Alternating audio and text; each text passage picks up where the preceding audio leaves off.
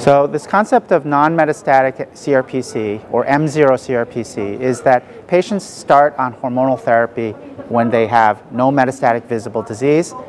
Their PSAs go down, and then they start to go up, again with still no metastasis visible. They feel fine, except for the side effects of hormonal therapy.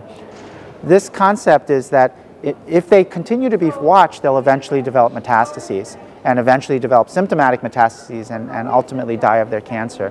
So what's happened in the last few years is androgen-targeted therapies such as enzalutamide, apalutamide, and at this meeting now darolutamide have all been shown to have a benefit in preventing metastasis if you shift it to this nmCRPC.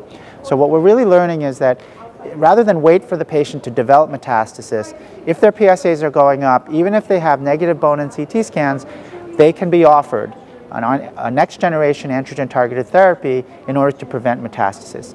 Is that important? I think it is, because patients don't want to have metastases. Metastases can be painful. They can lead to fractures and other morbidity that we're trying to avoid.